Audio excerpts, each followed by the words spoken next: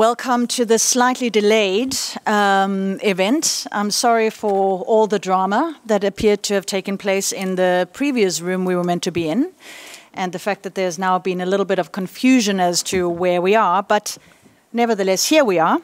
Welcome to all of you. My name is Lena Wendland. I work in the UN Human Rights Office. I oversee our work on business and human rights, and have also been very closely involved in the efforts in the sports and human rights agenda, particularly aimed at embedding the UN guiding principles and other UN standards into the world of sport.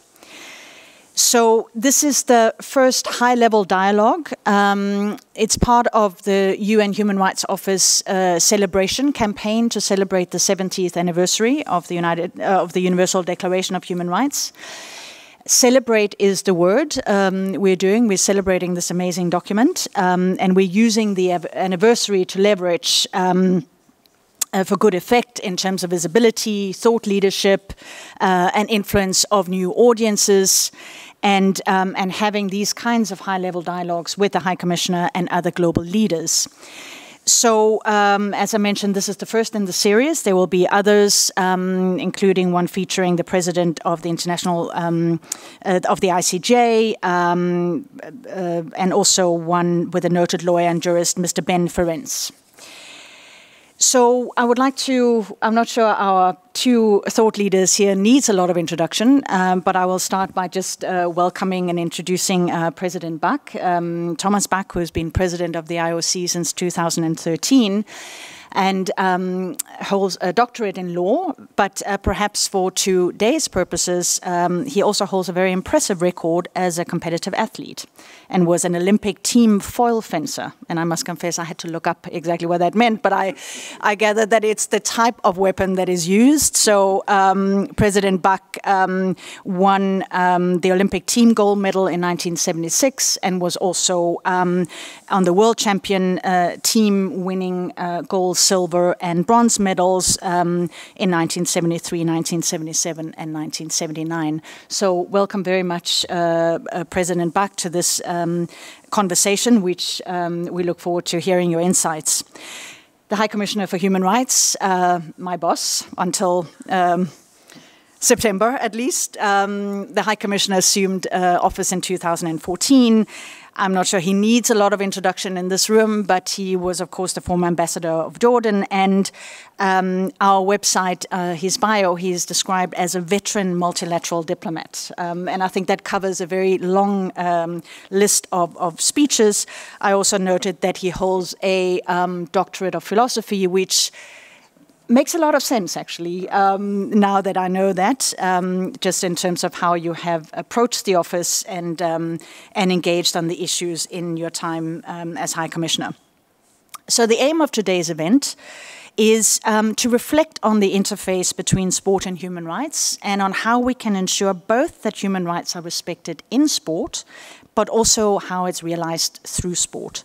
It's an issue that the Human Rights Council is increasingly taking up through various resolutions. We also have this year's social forum in October focused on this interface. So it's a very topical issue. It's a growing agenda also at the international level. So just a few sort of rules of the game very quickly. So it's, as I mentioned, celebration of UDHR 70th. We are seeking to create an atmosphere that is informal and personal. So this is not about giving formal statements or official positioning. This really is, we're seeking and inviting personal reflections from these two thought leaders. And the seating, yes, and I mean all evidence to the contrary. But let's just try to overcome that those obstacles and try to realize at least that part of the aim. So a conversation, personal reflections. We will have time for some Q&A at the end, and we are hoping that the Q&A will be conducted in the similar spirit. So very much personal reflections. And suggestions rather than formal statements. So we're seeking to cover broadly three broad segments: the interface between sport and human rights as expressed both in the Olympic Charter and the UDHR, and the opportunities to realize human rights through sport, but importantly as well, how to ensure, prevent and mitigate risks related to sport. I will try to moderate, and for those of you in the room that are government delegates will know that moderating the High Commissioner in particular can be a challenging exercise, but I will try to do my best to steer the conversation, but I'm confident that we will cover broadly these... She dares to say this now. Yeah, no, I can say this now. But first of all, to kick off, we'll start by, indeed, some personal reflections. What sport means to you as individuals. What qualities has it brought to your lives? What can sport teach us about life? And I will start by you, with you, President Bach, growing up involved in sport as you did. Rules, fairness, how did it impact you as a person? And how do you take that into to a discussion like the one we have today? How long time do you have? Well, I'll just wave the flag. When, I think if I would have to sum this up, there in the end would be one word. It would be respect. It would be a respect for others. It would be a respect for rules. It would be respect for yourself and your limits, also to respect your limits. And by saying, you know, respect for others, to get to learn how to deal with victory in defeat. So to know that that the victory does not make you superior to somebody else, and that on the other hand, defeat is not the end of everything. But that it can just be a new beginning, and that you can maybe learn from a defeat more than from a victory. And then respect for rules. This also means that, first of all, it's key to the functioning of sport, and this is what makes sport unique. It's I think the only area of our life where we have a world law, or how the philosophers would say, a world ethos, and where everybody needs to respect this, and where you can really enforce it also worldwide. So it's not just a shallow framework, but it's something you can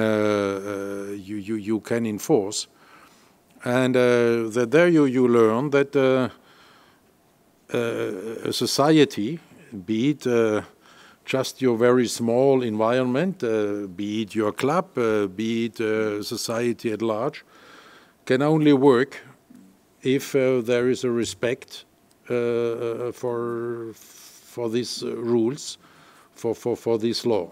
So in the end, it's respect, and if you ask then for the real feelings, it's joy.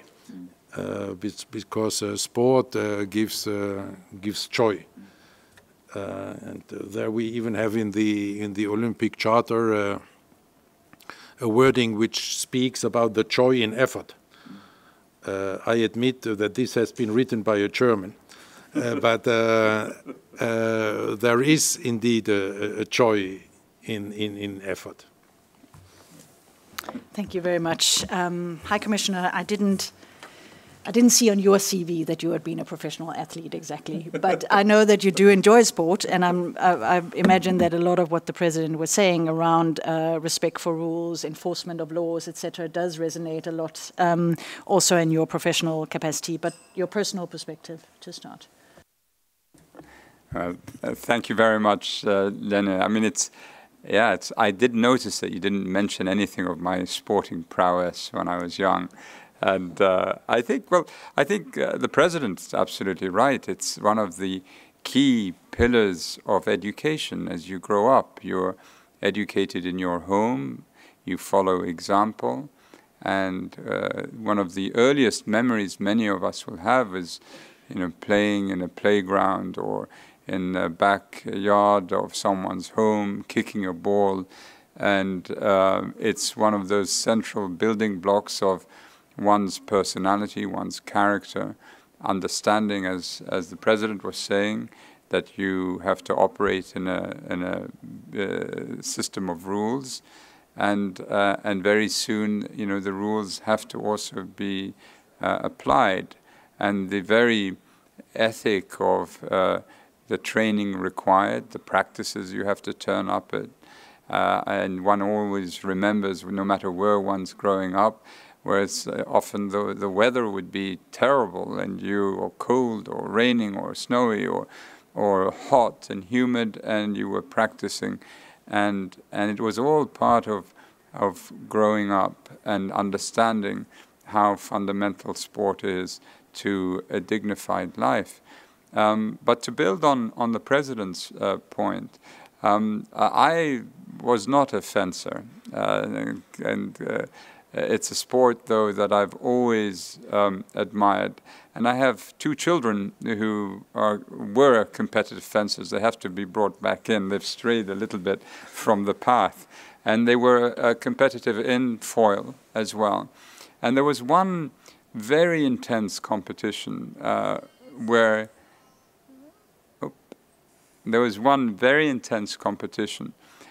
there was so much noise, and my son was fencing against a younger fencer in an auditorium where there was so much noise between the points, and an enormous amount of shouting from the coaches during the breaks, and the families also very much engaged and intense.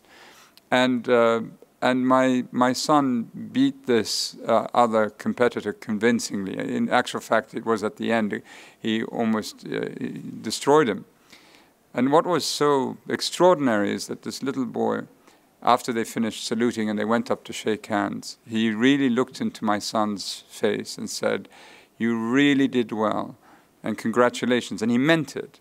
And I thought to myself, in this hall with a few hundred people, many adults, many trainers and the coaches and the teams, and that this graciousness shown by this young boy made him the most dignified human being in that hall that day, that there was something elevated about it. And then it sort of raises this other question of, yes, the literal benefits of sport to all of us, how it fulfills a sort of a deep-seated need, but then the representation of life, what it means for us is a representation of life, and it's drawing by analogy. One of the examples I use, and I'm often reminded by those who've heard me say it before, I used to play the game of rugby a great deal. And what struck out, or what was obvious to me from the very beginning, is you could be a winning team dependent on a small number of really excellent players. That to win or to score, you didn't need to have an outstanding 15. You could have an outstanding 7 or 8, and they'll carry the rest of us. But to defend, when you're absolutely on your line, then everyone had to show excellence. Everyone had to play their part. And in life, I think it's the same. I think when we're finding that we're struggling for the existence of a thought, a principle, an idea, that we all have to play a part in defending it. And I think in the human rights context, that's clearly where we are now in this space. And so sport teaches one a great deal beyond the mental and physical energies that need to be expired to succeed in a particular event. And I think your point also about how one copes with loss, the loss of a game, the loss of a particular race, and the internalizing that must take place, and the value of society on that, and how we view ourselves vis-à-vis society, and why we should or should not attach an external marker. And the very notion within the Olympic ideal that it's the participation above all which is the key thing, irrespective of nationality and all the other markers that define us as human beings, I think is just something that is really at the core of what makes us human and why it has to be so celebrated and celebrated time and again. So I'm very delighted to have this conversation, even though I'm not a sportsman of President Bach's caliber. Although maybe I'm not bad at table tennis. I need to find a sport that I can challenge you in at some stage. If I would have known this, I would have invited you to our Olympic Day celebration last Friday. There I was playing table tennis with the North and South Korean table tennis players and the Japanese and the Chinese. So you would have made a really added value there. No. Thank you very. Well, the other thing then is that it connects everyone with their youth. It's something that you try and do throughout your life. You try and stay connected to some physical activity, some mental activity, but for most people, it's a connection to a youth and memory that is meaningful and deep in shaping who it is that we are. And I think that's really a wonderful, wonderful thing because it's never too far away. And I had the similar experience once where I was at a retreat on Security Council reform, and there were 4 ambassadors who were engaged in intense discussions. And we saw a table tennis table, so we said, let's take a break, and we went and started to play. And it was amazing. In the beginning, we were all laughing and joking, and then the laughs and the jokes disappeared. So who won? Well, that's not Peter Maurer, so I've outed him, and he was part of it. But I think it's the sort of the enjoyment and the fact that it connects us to a past as well, and a formative past for everyone, which is so important. And then, and I guess as we're seeing these days, bringing people together, you can't walk anywhere in Geneva at the moment without running into a big screen and people standing around and watching and being coming together in a way, even if only for the 15 minutes as they're passing the road, but also in their homes. So it's this notion of convening, of bringing people together. But if we link it then a little bit more directly to the notions, the foundational values of human rights. We've heard the word dignity, respect, fairness, rules of the game, enforcement. And so that really, I guess, is where those worlds are very well matched, for lack of a better word. And High Commissioner, if you want to just take a couple of minutes to reflect a little bit more deeply on the UDHR and how the kinds of values that you've both been talking about, how they're expressed and what value comes from having them expressed in a document like the Universal Declaration. But I think the key word, of course, is universal, and that applies to both of the organizations, or the organization and our office. And it's brought out in the preamble of the Universal Declaration, actually in the first article, that all people are born free in dignity and rights. And subsequent to that, in the 30 articles that follow, about a third link directly in some way or another to sport. And it's the notion that you are judged on the excellence of your activity, on the effort that you put into a particular activity, where the rules are defined and there is fairness that is brought out. And you are not judged on any other criteria than that. So on all the criteria that are enumerated in the various legal instruments as a means of preventing discrimination, in sport, that should not and does not come into being. And we celebrate, and I think we were discussing this beforehand, when watching an Olympic event, we celebrate outstanding performance. All the other criteria that attach to it, of the nationality of the individual, the particular color, the religion, the race, the ethnicity, whatever the criteria may be, is second or actually almost irrelevant to the performance itself. It's the beauty, the grace, the power of the performance, which I think all of us celebrate as human beings, that there's some amazing people on this planet. And I think this is this is what binds us as a human race. And we have to be careful that in our celebrations, that we don't become, as we were saying earlier, that we don't cross the line and become chauvinistic nationalists where you wish for the sake of victory, the destruction of someone else's future, their life, and so forth. And that's why I think it's so important that we maintain the universal spirit that both is evoked within the IOC and what we're trying to do. But clearly there's, and we'll get into some of the detail now in a few minutes, I mean, there are more specific things that we need to pay attention to. But the overlap is really quite astonishing. And so I'm delighted to be sharing the podium with President Bach today. President Bach, if you can pick up from there, and I mean, it's often said that the Olympic movement, it's a values-based organization. You have some of these fundamental values expressed in your charter. So if you can continue some of those reflections from the perspective of the Olympic Charter. I could make my life very easy and just say I have nothing to add, and I'm only happy that we don't have IOC presidential elections this October. But I have to be a gold medalist. Because the High Commissioner really summed it up in a perfect way. It's about universality, and it's about non-discrimination, and therefore in sport, and there I can make reference to what I said before, that this world law of sports, because of this world law of sports, we are all equal.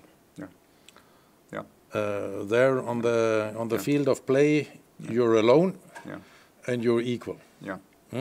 To all the others. And then with regard to universality, the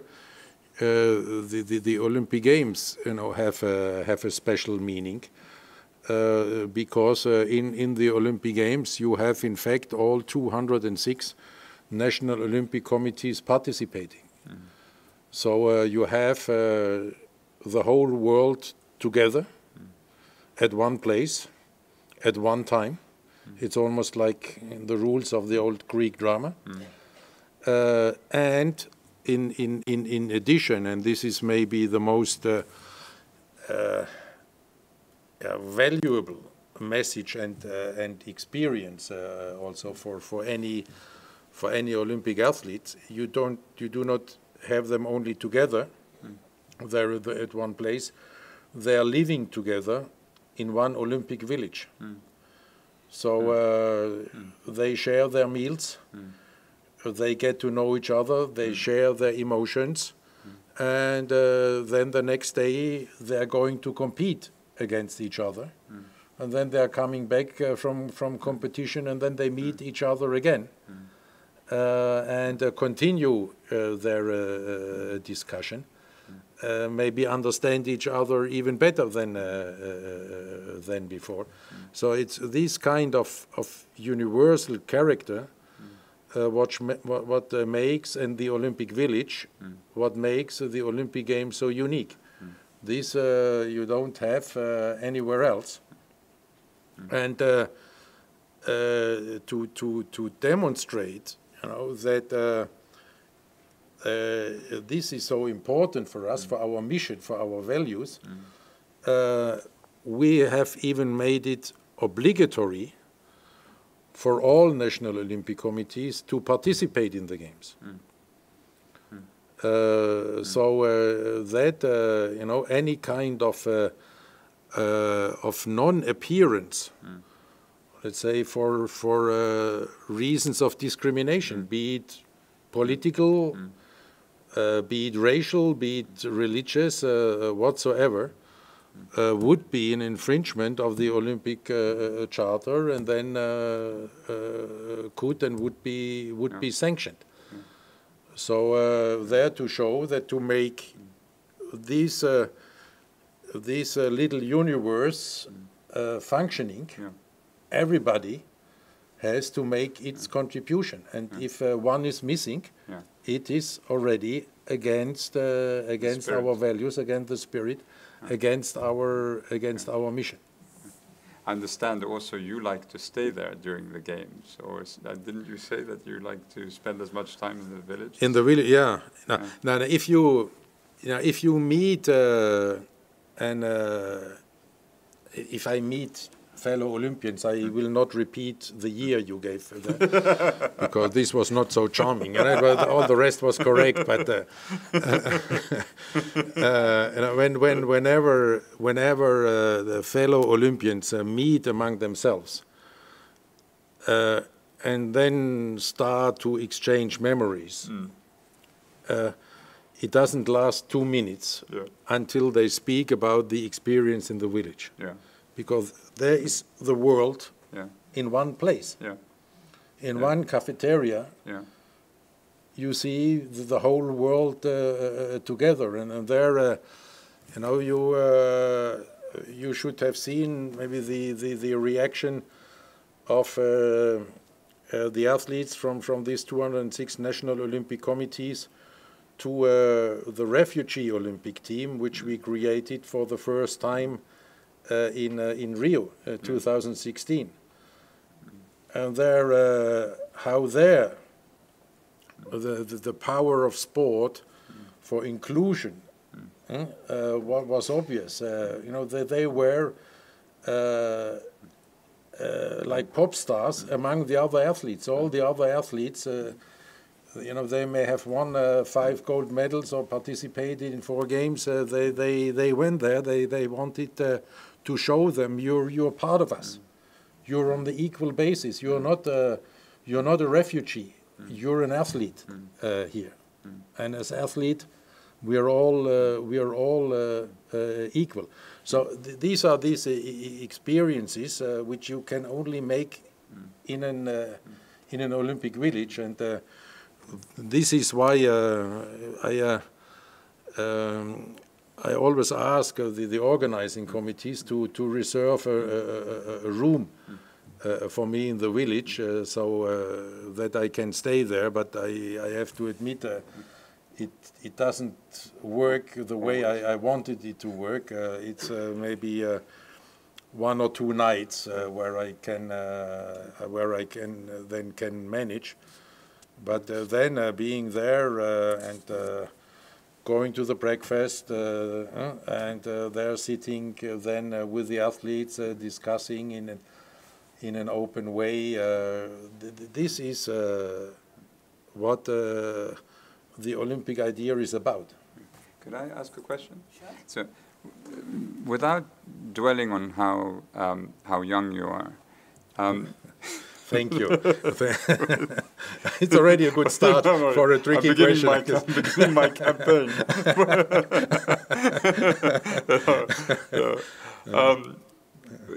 When you were competing, Thomas, it was still the Cold War. The world was very much still divided ideologically, and your country was divided along those lines. Was it still clear that athletes from East and West would mix and talk? And I mean, did it feel like a safe space in those years during the time of the Cold War? Was it more open than anywhere else that you'd have, perhaps? First of all, the Cold War and all its effects on sports is the reason why I'm sitting here today. Yeah. Because I was there the speaker of the German athletes around the discussion of the boycott of the Moscow Games. Yeah. And there, despite fighting hard, and there we are coming back to the lessons being learned in sport, despite fighting hard against this boycott for the reasons we discussed, we lost. And we had to boycott then the games.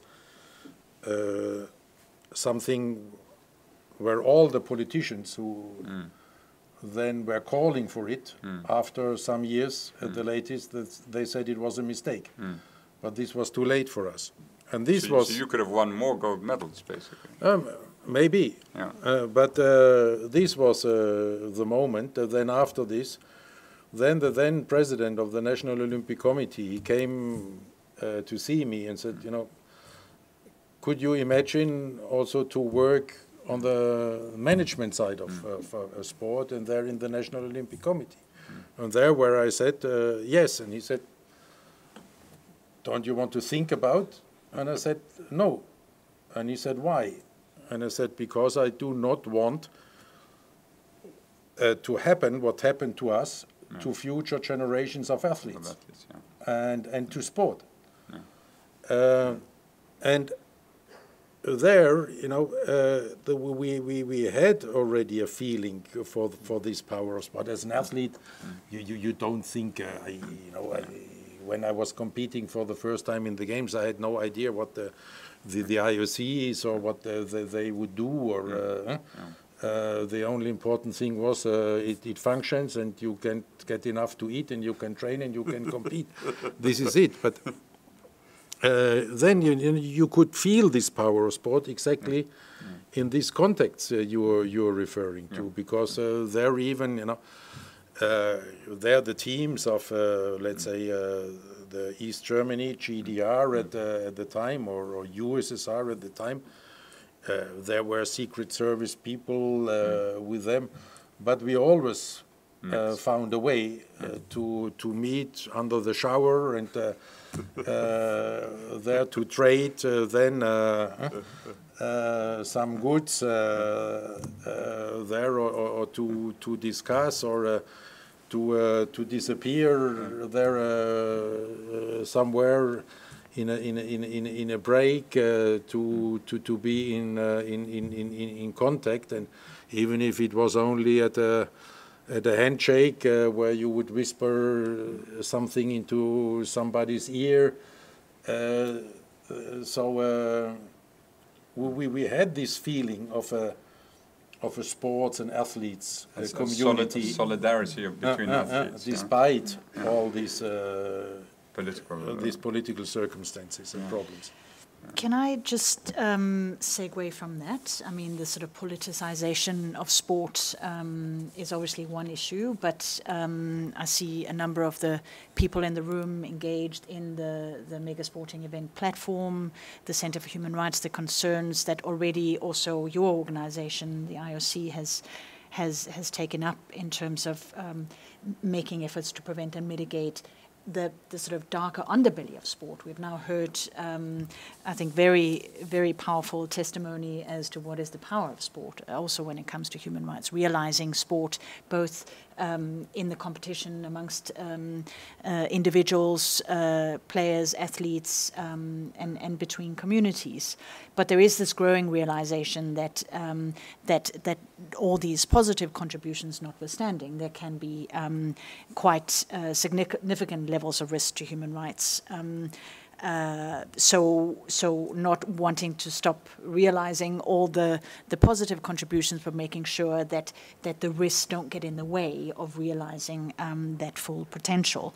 So I'll maybe ask the High Commissioner the approaches to prevent and mitigate human rights risks in sport. You've been very supportive of the UN Human Rights Office engaging in some of these discussions focused around the UN guiding principles, embedding into the organization of sport and the life cycle of sport, but also through our work on non-discrimination, anti-discrimination efforts, for example, that has gone into organizing the FIFA World Cup in Russia. So if you want to reflect a little bit on how that is the sort of other leg of the work that we also need to be cognizant of, and the power of collective action. Yeah, no, and it's a natural question that sort of comes following what I think in particular President Bach has said, because if you take the overall emotional experience connected to sport, the intensity of the joy, the sadness when a particular team loses or you may not do so well, and then how one resolves to gather strength from it. And the intensity of it means that there are always going to be attempts perhaps to subvert, to undermine, to cut corners. And for that reason, of course, you have the IOC, its infrastructure. And the enjoyment of sport is something that all of us believe it is something so fundamental to human existence. So when it comes to, issues related to, as we've seen in other contexts, but the creation of sports facilities, that the approach to construction, the approach to the issue of how one deals with labor rights and all of that, and it's well developed in other sporting fora, that this is done in a way that's transparent, that's open, and that the enjoyment of sport, the participation of the athletes, is done without it being at the expense of others whose experience is less than that. And I think the commitments both by the IOC and ourselves and others to ensure that we don't have that, and we encourage that all will abide by the guiding principles, that if there are companies associated with particular contracts, that they have clear and clean supply chains, global supply chains, that they take mitigating measures, ensure that there is human rights due diligence being applied, look at the impact, the social and environmental impacts, human rights impacts of any particular project. And I think the more sensitive they are, the more we can, where there are fears, the more we can iron them out, and have a future where mega sporting events and ourselves, we're working cohesively as one community, trying to promote a human activity which is at the core of what it means to be human. And I think if we can do that, then we're doing very well. I mean, one should also say that sport is really no different from any other critical human activity, because in other parts of life we face similar pressures. That with excellence comes attempts to cut corners here or there in any activity, and so I wish I could say that the human species is reliable enough not to require laws, not to require regulations, that we just on reason alone would do the right thing. We're not there yet. We need laws, we need human rights laws, we need regulations, we need oversight, we need transparency, and maybe in the future our successors as humans will get to that stage. But at the moment, that's where we are, and so a good conscience approach to that, to iron out discrimination and any violations that may creep into, sporting events, which would generally tends to spoil the activity, and we've seen in certain sporting domains, and one remembers what the cycling world had to go through with Lance Armstrong and the discovery of what he was up to, and how what effect it had on young athletes and people who looked up to champions as holding up an ideal, and then it comes crashing down. And in all sports, where there is an attempt to succeed but fraudulently, you hope that their regulatory framework and the transparency is such that it roots it out. And it goes back to your point about fairness and having a level playing field, and that's, I think, the point that we want to make. The guiding principles on business and human rights have a very explicit statement that there are no offsets in human rights. So doing good in one sense doesn't offset harm. And I guess for the IOC, who have contributed very actively in the platform for mega sporting event and human rights, contributed to that. But you've also taken steps, I know, that in the bidding criteria for upcoming games to embed some of these human rights standards in the documents that you are working with to ensure that these games are organized in a way that take account for and mitigate the risks, and asks those who are involved with hosting games to take steps. So if you would like, President Bach, before we turn over to questions from the audience, to reflect on the kinds of activities and engagement that you've had to also manage that side of the work of the organization. Thank you very much. May I just with one sentence, try to continue the thought of the High Commissioner, because I'm afraid that in this one point, I'm a little bit less optimistic. Usually I'm a great optimist. But in this one point you made, I may be a little bit less optimistic about the future of humankind. And that our successors as human beings will one day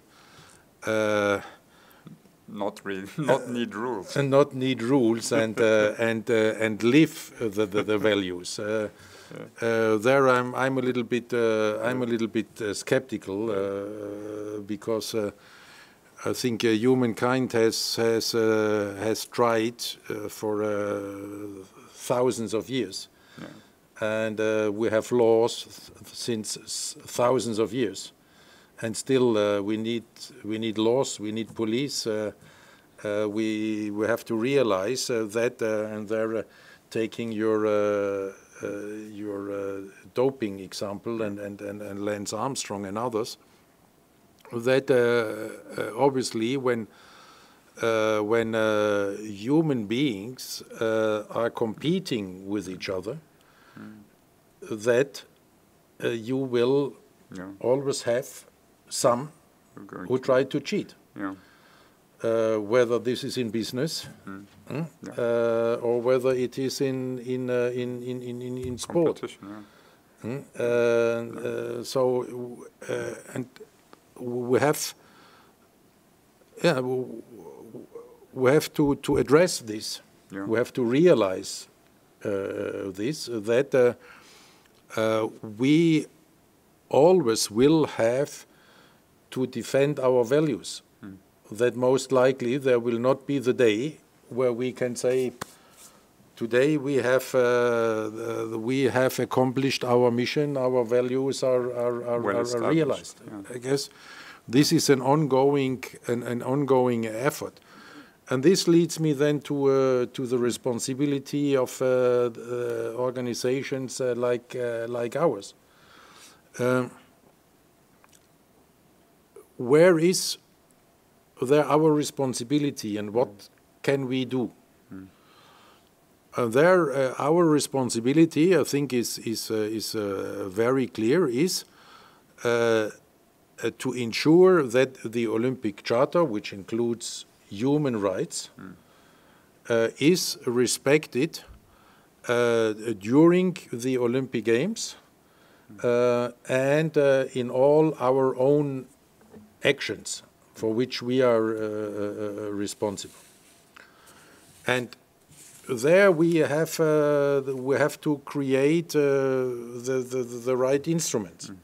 I have made reference to some of these before, because again, first mission is to ensure the universality, to ensure dialogue, to ensure respect for each other, and in this way contribute to one of the basic human rights, try to contribute to peace. What the one or the other of you may have seen now, what this means during the past Olympic Winter Games with regard to North and South Korea, and now the ongoing efforts. There are more pragmatic issues.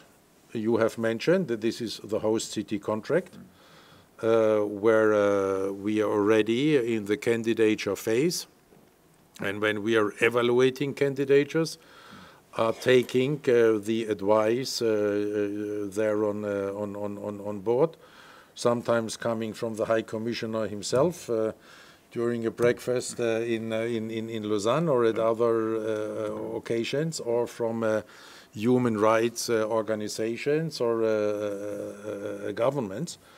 So to make this already part of the evaluation.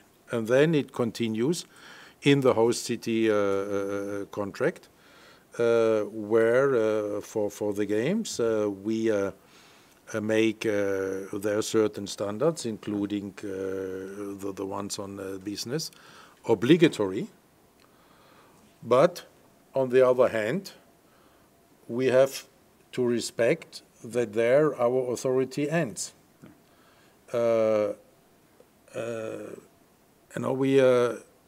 Politics cannot expect from us then to change or to solve issues what politics has not solved over centuries.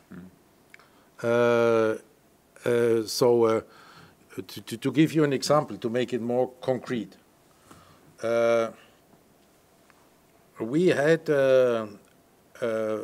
problems with regard to non-discrimination before the Olympic Winter Games in Sochi at the time, because there was a legislation which prohibits the promotion of homosexuality in Russia. So we had this law, and we had our responsibility to ensure non-discrimination for all the participants of the games. Yeah. So what did we do and what could we do? We were speaking with the Russian government and got the assurance that this law would not apply to any participant of the Olympic Games. And this is how it happened. But you cannot expect from the IOC then to try to impose on a sovereign state the change of its legislation. The same applies to you could it's a death penalty or whatever. There is our responsibility, and this responsibility we are taking very serious with regard to different actions. We have there an own part of an own even a leader in another platform called IPEX, which concerns questions of good governance and anti-corruption, which sometimes overlaps there with human rights issues, where we are working from Interpol to UNODC to many others together, but always restricted to what we are responsible for and where we have an authority, and not trying to be a world government. We are not superior to the UN Security Council, and this we have to acknowledge. But in this framework, there we did many changes in the last couple of years, and we are in a constant dialogue how to ever improve there in this direction. Can I Thank you. Yes, quickly, because we're running a little little bit short. To short. follow on from President Bach's thought. By the way, I've been on the UN Security Council, and our performance was so low, so weak. So when you say that we're not superior, I'm not sure about that. Don't put me in trouble now. No, I mean, it's really a fascinating subject, this, because both the IOC and the UN, in one way, it's aspirational. No, it strives for an ideal in terms of the relationships between states and between human beings. And you raised the fascinating point of when the world doesn't reflect that ideal, and we have a job to help it reflect that ideal, to what extent can we sort of lean and exert and persuade? And you're absolutely right. You have you sense that there are limits, and after all, neither the IOC nor the UN is a sovereign body. It doesn't have sovereign powers. These are intergovernmental sort of organisms. And it's how we can encourage through dialogue and through leaning that we get a better performance. But it does happen. I mean, and I'm looking here at my notes, told by, this came from our moderator. I shouldn't disclose that. She's also, I've just thrown you under a bus. But she didn't give me any notes. Huh? You can have what about fair competition here? That's not fair. That's right. That's right. We should suspend the meeting now if I get into real trouble. No. But that through the MSC, through the Megasport platform, events platform, we have had concrete results, ending the International Basketball Federation's ban on female Muslim basketball players from wearing a discreet hijab, the establishment of grievance mechanisms for the Tokyo 2020 Olympics, and so things are possible, and I think it's the need for us to strive to maintain the ideals, the rights, the human rights of all peoples, the universality of it, is why our work is so fascinating and why it'll always be ongoing. No, and just on the idea that we can abandon law, and we will, I don't think it will come anytime soon. So, just what a pity. Yeah.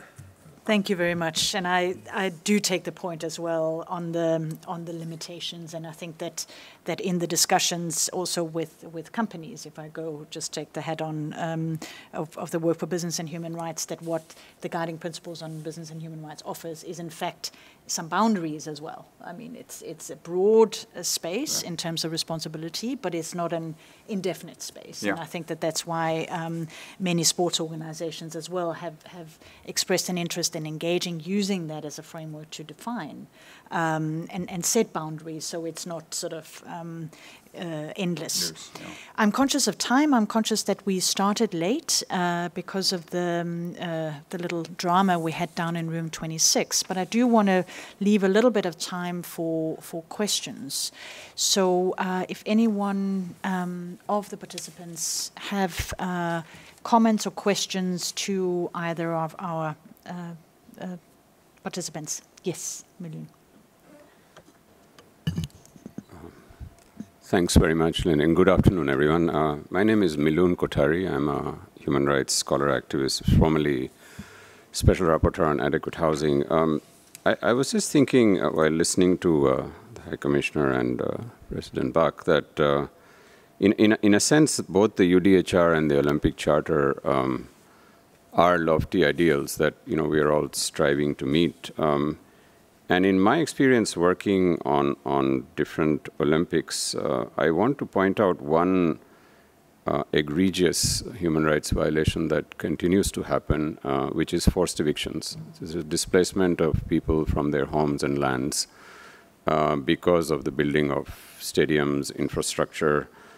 We've had a long legacy of thousands of people being displaced in Seoul, in Beijing, in Rio recently of the favelas of poor communities, in Sochi in the Winter Olympics.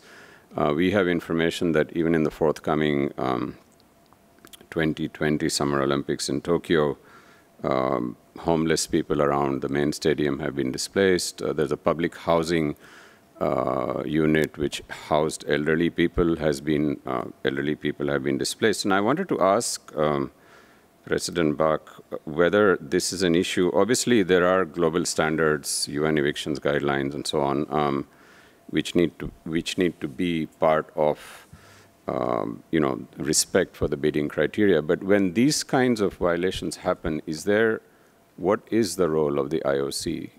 Is there some? I mean, the global evictions guidelines, for example, call for an eviction impact assessment that has to be done before the events.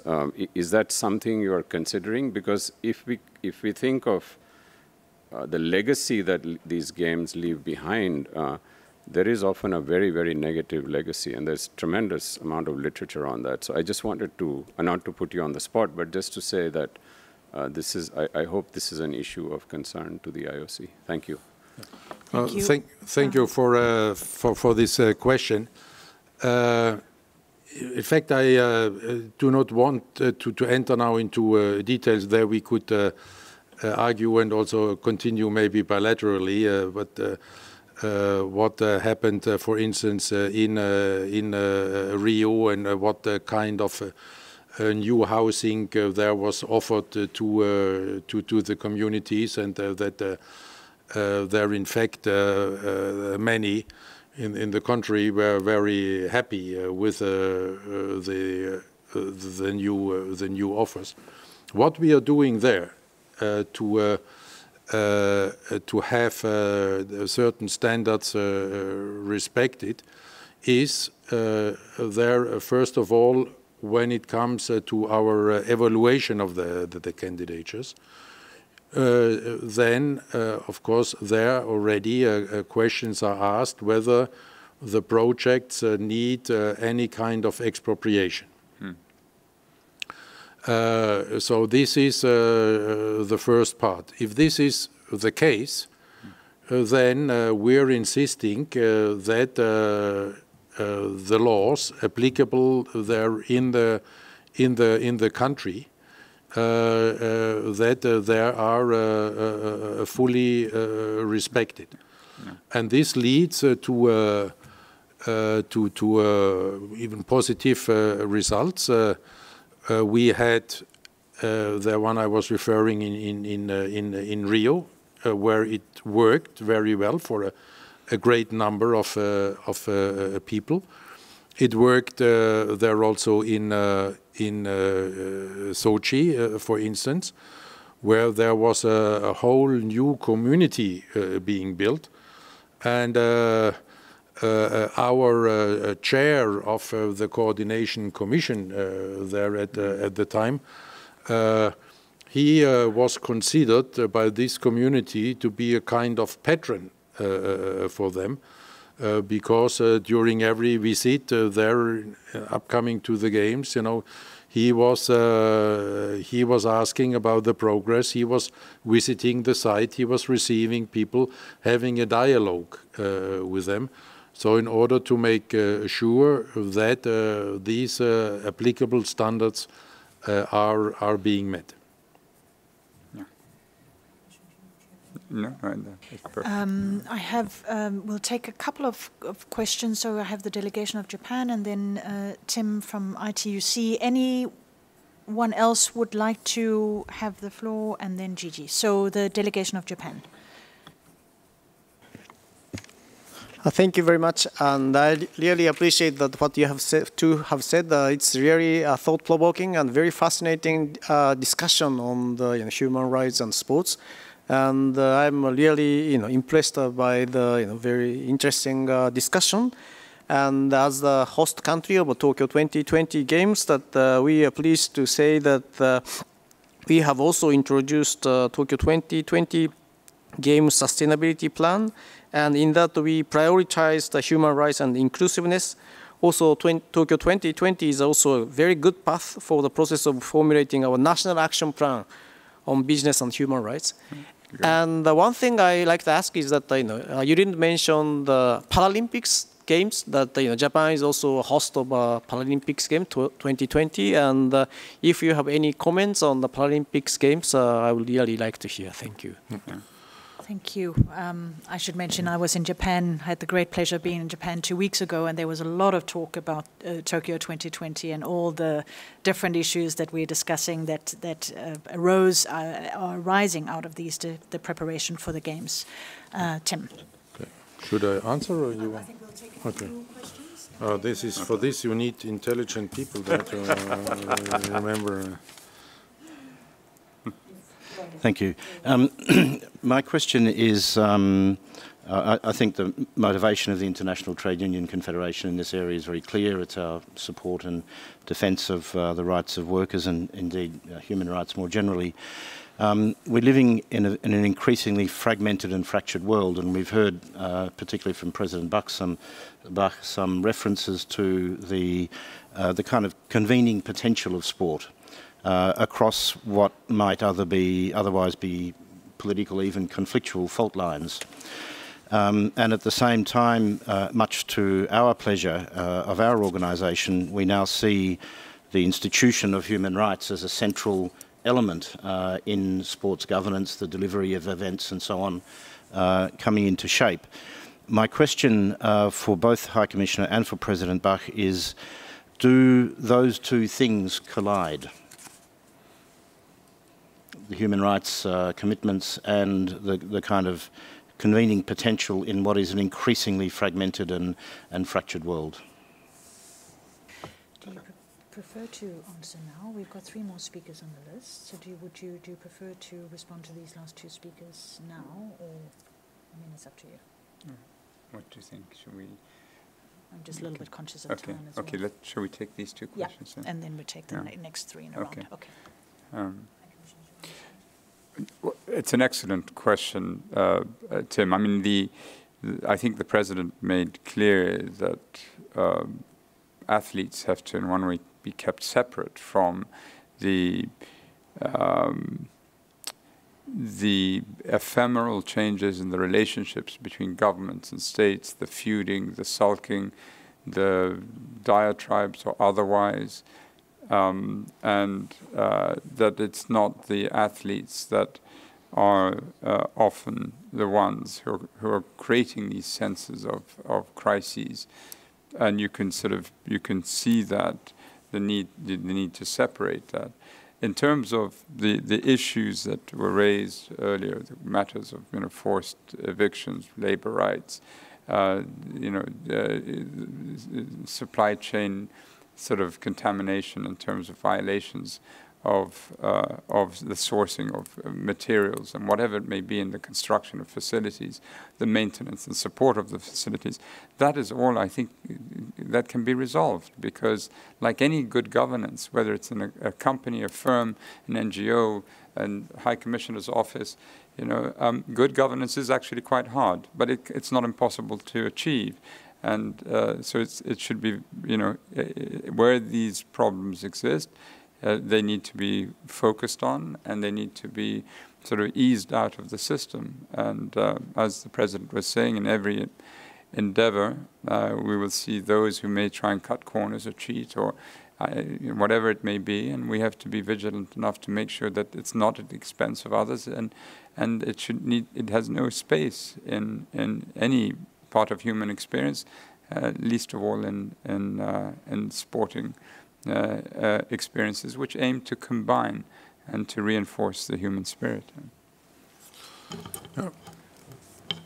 You're absolutely right. First of all, that our world is more fragmented than, at least I can remember, even more fragmented than in the Cold War. There are a couple of conversations with the High Commissioner, and just also before this meeting. It is the values we are standing for. They are exactly the contrary to what we see in many areas of today's world. The value of solidarity, for instance, it's not really the trend of the time, to say it politely. Respect is not the trend of the time, is not the zeitgeist at this moment. So yes,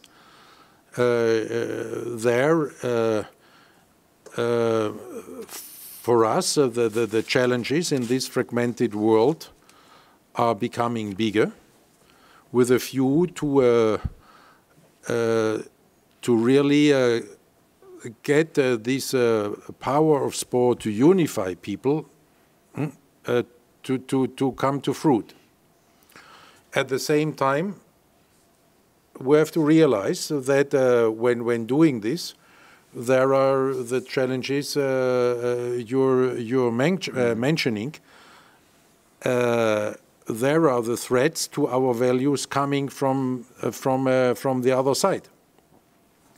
So the solution, I think, must be to address these challenges without jeopardizing the overall mission of bringing people together. That means, if you want to have it more concrete, that means not to make athletes responsible for the mistakes or the fraud or the embezzlement or the corruption of others. So to address all these challenges where they happen, but to try to keep this unifying power of sport alive, because it is so threatened in our world, and I think there we all agree that we may need this sometimes last resort there in this fragmented world, maybe more than in the past decades. Yeah. And the Paralympics? The Paralympics, that for every candidate to host the Olympic Games, it is obligatory also to organize the Paralympic Games. Otherwise, it could not happen. So we tell every candidate, if you want to organize the games, you must also organize the Paralympic Games. Then the sporting side of the organization is in the hands of the International Paralympic Committee, which is autonomous from the IOC, but nevertheless, we have one budget. There is only one Olympic budget, and this includes both the Olympic Games and the Paralympics. But it is funded only by the IOC. So the IOC will contribute to the budget of Tokyo 2020 with a value of about 1.6 billion US dollars to finance the organization of the Olympic Games and to finance the organization of the Paralympic Games. Furthermore, just a couple of weeks ago, on the occasion of the Paralympic Winter Games in Sochi, in Pyeongchang, I have signed an agreement with the president of the International Paralympic Committee until the year 2032, which ensures the Paralympic Committee these conditions and offers the International Paralympic Committee even further support for their administration in their marketing with regard to TV rights and TV production and so on. So to have the bond even closer. On the other hand, the International Paralympic Committee there had to acknowledge and to commit to the reforms we undertook in the IOC recently, our Olympic Agenda 2020, to make the Games more sustainable and more feasible. So they then, can in turn not put more requests on an organizing committee after the host city contract has been signed. So there they have to follow the IOC policy that everything what might have to be changed after signing the host city contract can only happen in an agreement by all parties. Can I ask a naive question? Yeah, can I say we are really running short of time, and we have 3 speakers who've asked for the floor. So if your naive question with can be very brief. Just extremely naive. Is it impossible to conceive of one games, President Bach, where you have both sets of games combined into one? So you'll have different venues where in one venue you'll have persons with disabilities who are participating, in another venue where it's not the case, or is it just the costs of it are just so prohibitive it would be impossible to conceive of it? Or is it possible to imagine it one day? It is, first of all, not something that the International Paralympic Committee wants. Okay. For different reasons, because the attention of the public is not unlimited. So if in these 17 days you overproduce, then this will be a big challenge for the Paralympics athletes. But on the other hand, it would also not be possible cost-wise, and where we are already now at the limits of what there we can have in the Olympic Games with regard to the number of athletes.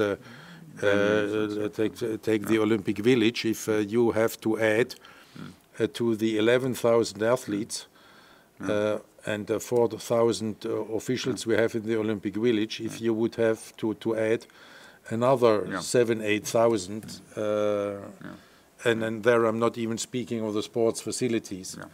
So it would be a huge challenge, and would be somehow contradictory, to our overall reforms to make the games more sustainable and more feasible.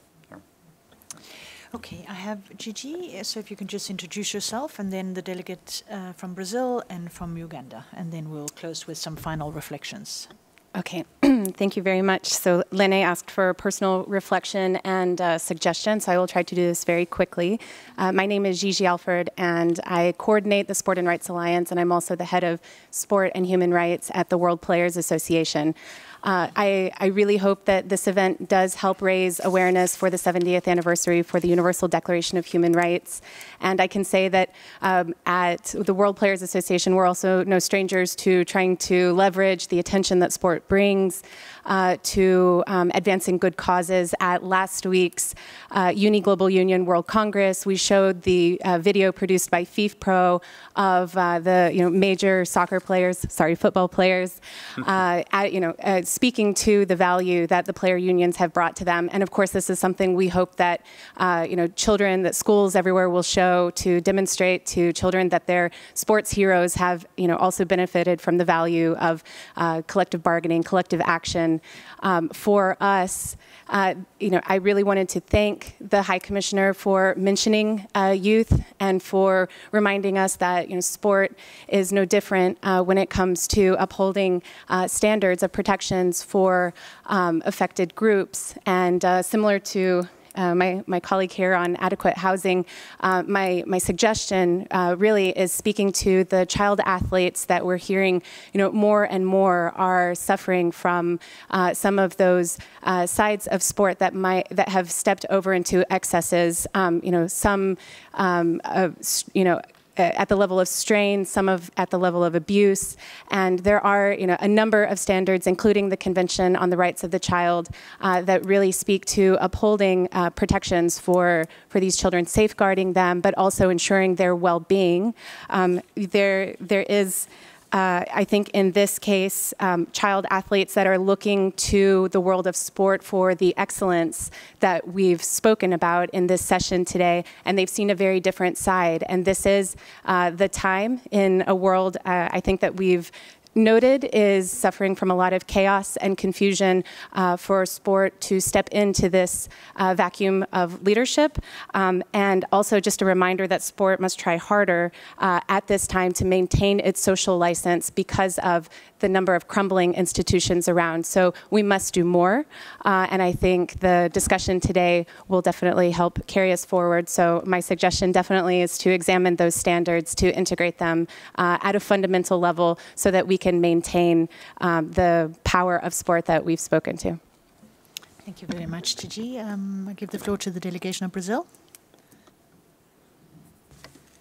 We felt, even our mission here, we felt as if we were under attack. And to be very frank, it appeared at some points that there was a concerted media campaign to raise issues, find faults, and criticize. I'm not saying that we're above criticism, on the contrary, but we always see, and that's how we approach the issue, that sports is a positive opportunity to promote human rights. What I fear is that in this, say, scenario of excessive scrutiny, perhaps, and over criticism, this might discourage other countries from hosting mega sporting events, especially developing countries, which already have major challenges on their own. And this is what I would like to hear from you both, the perspective looking ahead. How can we avoid this overt criticism and try to promote sports and human rights with engaging civil society together with states which may host mega sporting events? Thank you. Thank you. I give the floor to the delegation of Uganda.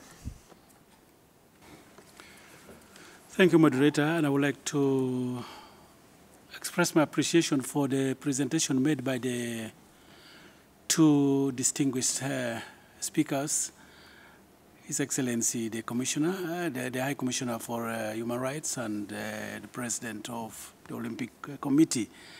I have a brief question on the question or the issue of universality. I found it very interesting that when we are talking about universal human rights, we are talking about universal sports. And both of them have got rules. Some of them, of course, some rules are higher than the other, so they become probably even laws or regulations. Now, how can we use the principle of universality of one in order to make us operationalize the other? Here, what I mean is, for example, if you take in sports, we have been talking about, say, Paralympics, for example, the rules require a certain type of people to participate in that kind of sport. Now, you do not have to force or to coerce somebody who does not qualify to participate in Paralympics. Now, in human rights, there are certain norms and practices. The rules say this kind of category, they practice this kind of behavior. Then another category, they practice another category. But what I see in the universality of the human rights is that everybody is to practice certain norms or certain rules, which even their condition may not allow them to fit within those categories.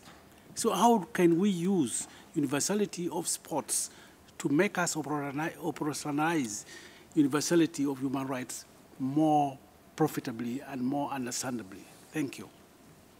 Thank you.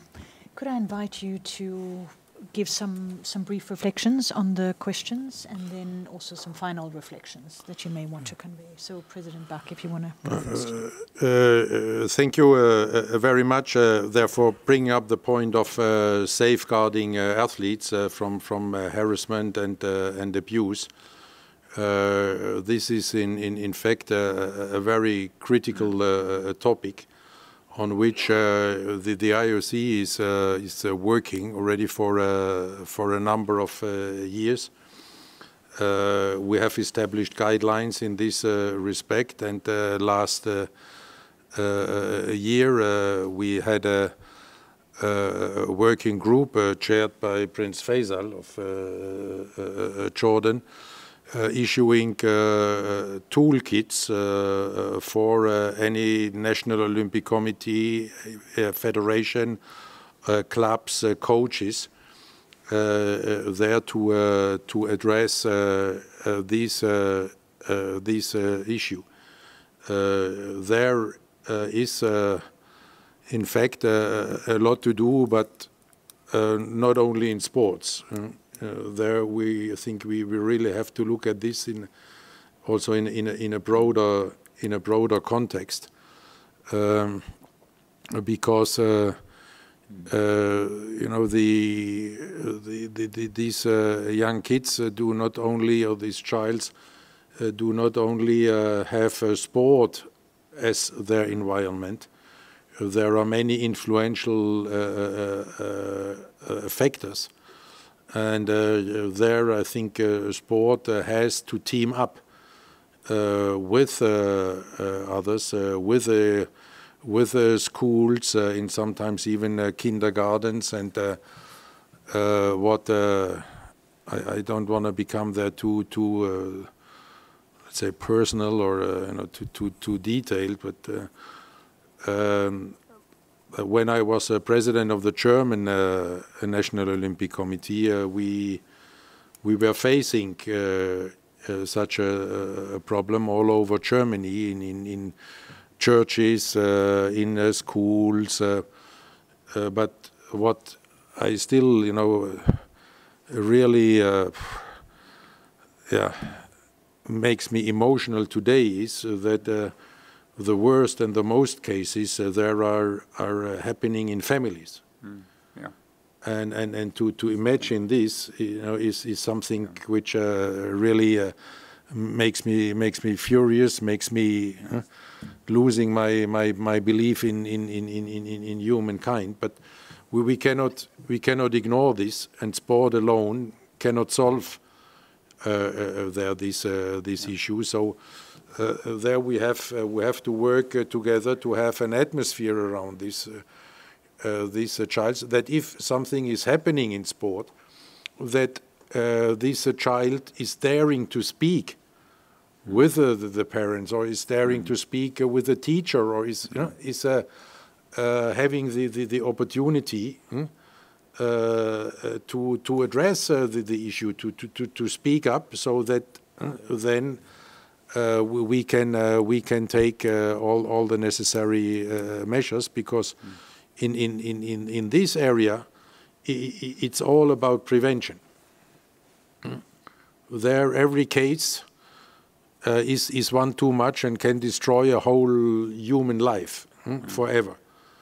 This is why there it's prevention, and there in cooperation.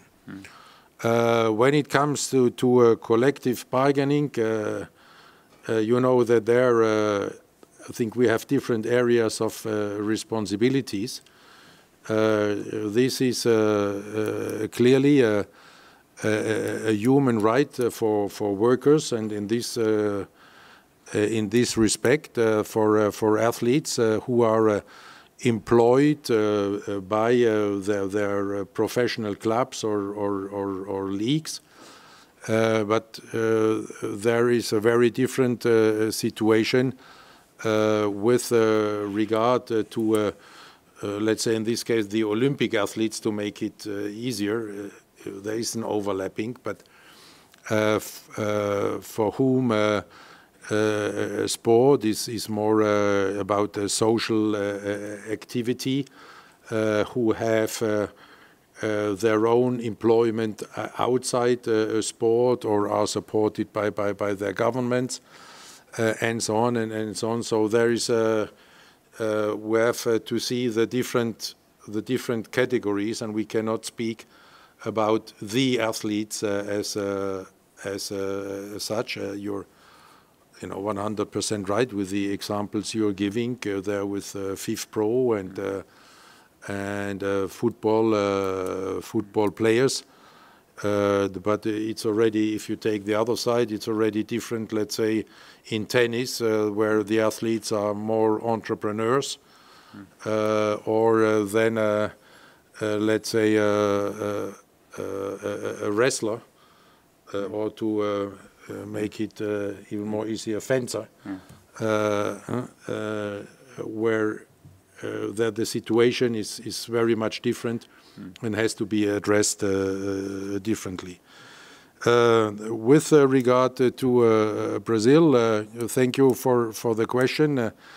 If I would know a recipe how to avoid over-criticism to hosts of Olympic Games or the IOC, I would be very happy. But I'm afraid that it needs some more reflection. And if you have an idea, please, my telephone line is always open. To the delegation of Uganda, you are touching a very important point. That means the equality of chances there, which we have realized with regard to the participation in the Olympic Games, but which we have not fully realized with regard to the athletes, their training and their opportunities to prepare themselves. We're addressing this in two different ways. With regard to the participation, if a National Olympic Committee does not have an athlete being qualified on the sports field, on the field of play, does not meet the Olympic standards which we have to establish in order to limit the number of athletes, then we are inviting 6 athletes from this National Olympic Committee to participate nevertheless. So that every National Olympic Committee can and has the obligation to participate in the Olympic Games. With regard to making to improve the conditions for these athletes in their countries, we have a program which is called Olympic Solidarity, with which we spend in 4 years. This is about the period of the Olympic Games, the Olympiad, about $500 million US to support their athletes and the National Olympic committees, in particular in those countries who are in sporting terms are developing. There are, for instance, scholarships for athletes which allow them either to train better at home or to move to a continental training center or to go to a university abroad where they have better conditions and nevertheless to represent their National Olympic Committee then afterwards. These are programs for better coaches. These are programs for better administrators and so on and so on. And there I can tell you that I just had the president of the National Olympic Committee of Uganda in Lausanne in our headquarters last week. That your National Olympic Committee knows very well to access these programs and is doing a great job there for the athletes, but also on the area of inclusion, where they are together with UNHCR are providing sports programs in a refugee camp in Uganda, and they're also giving testimony to the social responsibility of sport in this respect. Thank you very much. Some final reflections from the High Commissioner. No, very quickly. On the issue of in particular children and what they go through, having been the parent of two competitive fencers who competed all over the world, essentially training 5 days a week and then competing over the weekends, it is true that to succeed, and this is the sort of sad part of it, that if pushed by coaches and you train harder, it will show in results. And you're absolutely right. From my own experience, where we often see almost, real abuse, it's often from the families. It comes from within a family. They want to see the child either succeed in the sport of choice or in academic life. And what they're prepared to do to the child is it's really anyone's guess, because my impression is that it shows results and then you abide by it. But the long-term consequences on that human being is something which is best borne out by the athlete themselves. And one remembers Andre Agassi when he published his memoirs claiming, basically he said that his father refused to send him to school and kept him on the tennis court, 7 hours a day. And it produced a magnificent athlete, but someone who had many years of difficulties coping with what they were deprived of. And I think I'm glad to say that the IOC is taking interest. This is the responsibility of clubs in many, many parts of the world and federations to understand what is happening. But I've seen it myself, how often the coaches understand the limits, but will push the athlete hard, especially if they're talented. But it's the families that make unreasonable expectations somehow, and you can see these problems. Now, on Brazil's point about excessive scrutiny, good governance is hard. Everything that you strive to do that is really of a top performance is hard. And I think holding oneself to a high standard and having outside scrutiny, even if it's bruising and at times it can offset what the overall attempt is nevertheless in the best interests of the state concerned. And ultimately, many of these problems do have a solution. It just requires added attention. And on Uganda, I think you answered the question very well. So thank you. Thank you very much. We started half an hour late and we ended half an hour late, so I guess we're sort of more or less even. I do apologize for those who had made other plans, but I would like to invite you to join me in giving our two distinguished speakers an applause and say thank you very much. Thank you. Thank you. Thank you. Thank you.